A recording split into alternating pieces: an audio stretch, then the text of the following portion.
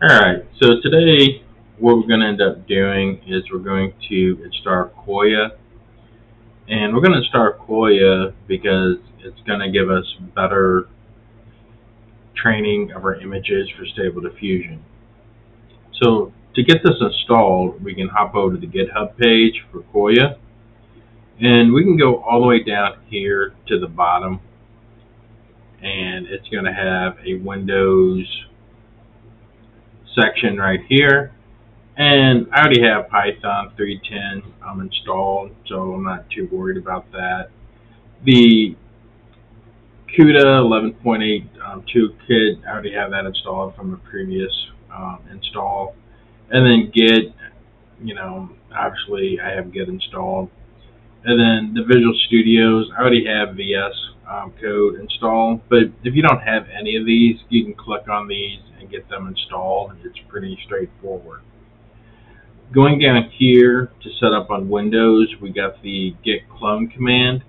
So what I'm going to end up doing is I'm going to copy this command right here. I'm going to go to my project folder, and here's my project folder. And I'm just going to go up here and hit CMD, and that's going to bring me to the terminal. And once I'm in the terminal, all I got to do is clone that repo. And then while that's cloning, it's pretty quick. Now, if I do my directory, I can see that I have the KOYA SS right there. So I'm going to CD into that. And now we're here. So now that we're at our KOYA directory, we can hop back over. I don't need this project window open, so I'll just close that out. And we'll look at this, and then, for system with only Python 3.10 installed, we do the setup bat. And then for system with more than one Python, we do the 3.10 bat. This is where I'm going to change it up a little bit. I'm going to do something a little bit different. And the reason I'm going to do it different, I just find it's easier for me to set up this way, and I have a little bit more control over what I want before I allow the KOYA to take over their install process. So I know that when I run the setup command, it would automatically create me a virtual environment. But what I'm going to end up doing, I'm just going to make it myself. So I'm going to have my Python path right here. Your Python path is whatever it is. I don't have mine on the traditional path, so I got to be explicit to tell where my Python is located at, because I have 3.10, 3.11, and 3.12 on my system. So once I have that up there, I'll just do a make, and then I'll do the V&V, and then I'll name it V&V because that's what KOYA is expecting. And I'll just go ahead and, okay, I forgot to tell it Python. And then I'll go ahead and make that where it has my virtual environment. So now that that's done, we need to activate it. So it's going to be V&V scripts activate. So now we're in our virtual environment. We can tell right here. And what I like to do is I like to have the latest version of pip installed. So I'm going to do the python-make pip install upgrade pip. And we'll go ahead and run that, and then we'll just make sure that our pip is upgraded. The next thing I like to do is I like to make sure that the will is installed. So I'll put that in there, and then just make that how I want it. Then I'm going to deactivate my V&V.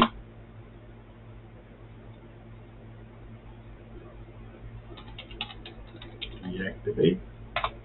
Okay, so it'll help if I spell it correctly. So now that it's deactivated, I'm just going to hit CLS to clear my screen, bring it back up to the top. And then now what I can do is now I want to run my setup bat file. So now that I have that, and we'll go ahead and run this, and it'll take a second to run. And we're here. Now, I want to install the KOYA GUI. So when I was in my virtual environment, I could have done the pip install requirement, package, but I wanted to make sure that I had the wills and the upgrade, done prior to that. But those are the only two main things. Rather than this, I can just hit one, and I'll let the setup file take care of everything else. And then we run that, and then we're going to install everything that we need to be installed. Now, I've done this before, and I didn't have the will package installed before I tried to do this, and it gave me a bunch of warnings. So to prevent those warnings, that's why I created the virtual environment first and installed the will package. So we'll let this go ahead and finish. Alright, so now that we're installed, since I have a NVIDIA, I'm just going to hit 2, make sure the CUD and N files install, and we'll just let that finish. Alright, so now that that's set up, we can jump straight down to number 6 to launch this in a browser. So that's going to bring up this other window over here, and then it's going to provide me a web link that I can click on, and it brings it straight up. But if I wanted to click on it, I could go right here and then click on this, and it would bring me back up to here. So that's pretty much it. I'm talking about that's pretty much how you have this set up. Everything, looking good. I don't see anything that's in the command line that concerns me. And this is all set up and it's ready to run. So join me next time, and then we'll go in here and then we'll play with this and play with the settings to make sure that we can actually produce a good image.